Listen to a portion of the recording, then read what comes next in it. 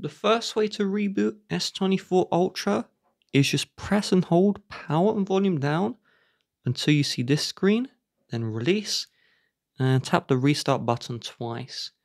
But if you can't access this menu, maybe the phone is frozen, just press and hold power and volume down like you did earlier, but do not release these buttons, keep them held down.